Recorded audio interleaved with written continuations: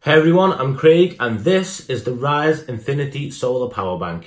But is it any good? This is the second product from Rise that I'm actually reviewing now. And to be honest with you, a month or so ago I've never even heard of them. So let's check it out and see how it goes. I haven't been looking for a solar power bank because I'm not really that interested. I'm always around a power supply. Whether I'm at my desk at work, I've got a wireless charger just within reach. And then in my car, I've always got a wire in my car to charge it there. And I've got power banks that I can use anyway, but I hardly ever do. The thing is though, there's more than me now. So there's Emma and there's the kids. The kids have an iPad and a phone. And it's a bit of a nightmare when it dies. So we try to avoid it where possible.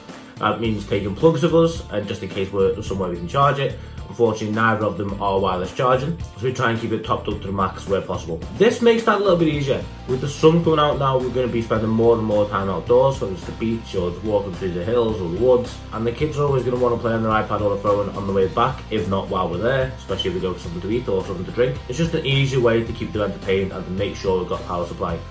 The main difference between this and another power bank is the fact that this doesn't need to be plugged in to charge, technically. When I first got it, my first charger did plug it into the wall, but the idea is you can always top up the charge anywhere you're about by just unfolding it and it starts to charge automatically using solar power. And there's two solar power charger pads on there, so you've got one on the main body of it, and you've got one within the leather flap as well. It is real leather, which is quite nice little touch. It's rugged, I can just chuck it about anywhere, chuck it in my bag, chuck it in the hills, so I can technically take it anywhere I want. Size wise, it's not too bad. It's about the height of a phone, but about the thickness of 3. But it's light and it feels robust. I don't feel like it's fragile, like I'm going to break it. The cover at first did feel a little bit loose, but there's actually only one wire in there, so when it does come loose, then it will be fine. The LED charging on the side is quite hard to see. They're like little tiny pinpricks, and it's hard to tell whether you got 1, 2, 3 or 4 lights on, especially in bright light, which when you think about it, that's where I'm going to charge it. So that's where I need to see the charge most. It would be nice to have some kind of other way of checking. You do get quite bright, but not out in daylight. I like a nice little screen that tells me the exact percentage, especially when it's large. It's 8,000 milliamp hours, which means that it'll charge my Note 9 twice, or my Note 9 and my iPhone, and I've about 1,000 milliamp hours to spare. And it will charge an iPad Pro 12.9 inch to around 80-85% from 0, which is nice.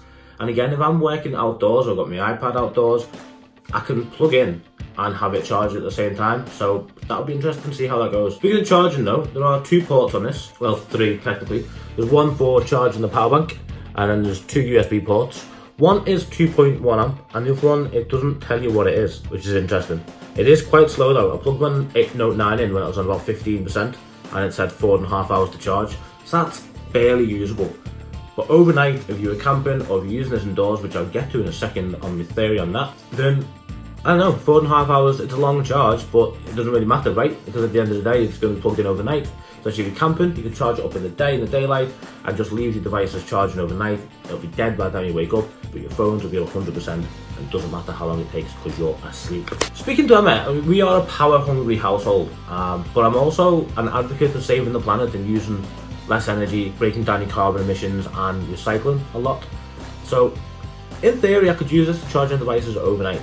I could charge it up solar powered over the day, and then plug my phones into it overnight and be 100% charged to start the day, and then just use it to charge up again using the sun, the almighty sun, and do the same again the next night. So in theory, I can cut my emissions by not charging my phones from the mains and the walls, which is nice. I've not had a chance to try that yet because I've never managed to spend enough time in the sun to charge it up. Which brings me to the next point. You can't really charge this in a window. I've tried leaving it in the kitchen window, which gets quite bright, but it's not charging at all. It's not going up any percentage, which is a bit of a bummer. I'm guessing I do technically need to be outside somewhere with it on a bench or in a field, outside a tent, on the beach, and it will charge up. I've tried it a few times. It did actually work in the works window, which I'm guessing isn't double glazed, and our windows are. Maybe that's the difference, maybe that's why.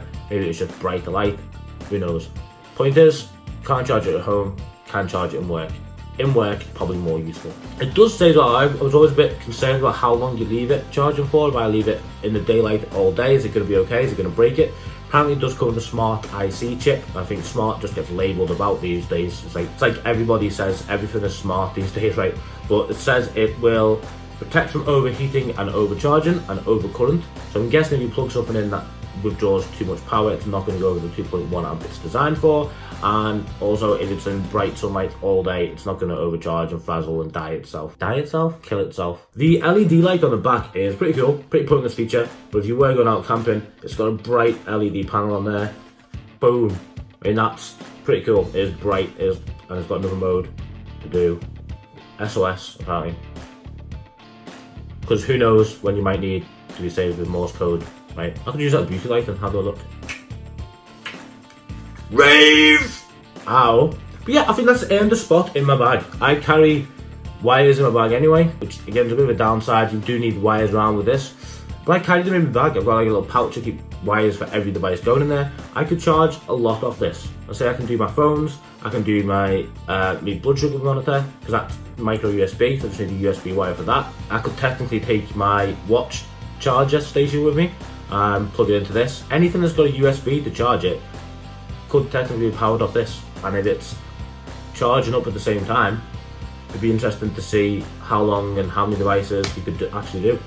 Does it actually give you any stats on how long it takes to charge? I'm guessing that's because different days are going to charge it faster than other days. But yeah, I'll keep you updated. Follow me on Twitter and follow me on Instagram. Subscribe to the YouTube channel and I will let you know how this thing gets on, as well as more reviews and more tech videos and other videos coming soon. So subscribe, hit the bell icon, and then you'll be notified when I do a new video.